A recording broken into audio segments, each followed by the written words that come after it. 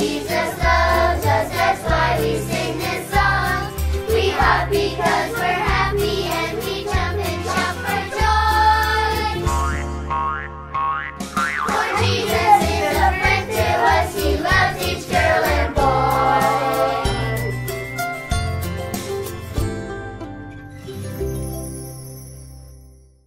Hi boys and girls, hope you guys are doing well today. Are you guys ready to call out my friend Cubby Bear? Okay, here we go.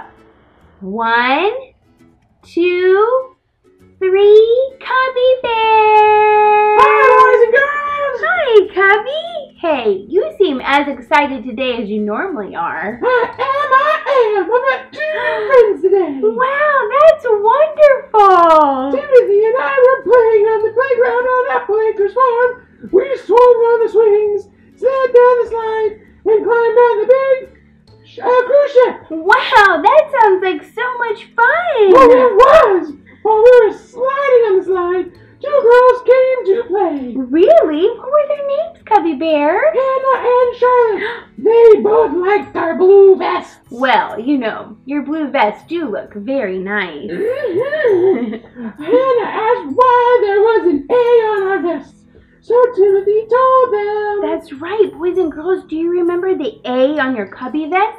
It stands for all, like Romans 3:23 tells us, all have sinned. That's right. And Charlotte noticed the big C on our vests next to the A.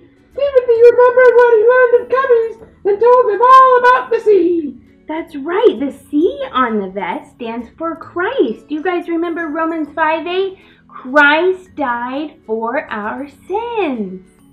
Hannah and Charlotte really wanted blue vests like ours, so Timothy invited them to come to Cubbies with us. That's wonderful, Cubby. Did the girls' parents say they could come to Cubbies with you and Timothy? Whoops! I forgot to find out. I'm gonna go right now and ask Timothy if Hannah and Charlotte can come to Cubbies with us. Okay. Bye-bye, boys and girls. Bye! Cubbies, Timothy used his vest to share the good news with Hannah and Charlotte. It's an awesome thing to think about, sharing the good news of how Jesus came to die for our sins with other people you know too. We'll see you again next time. Bye!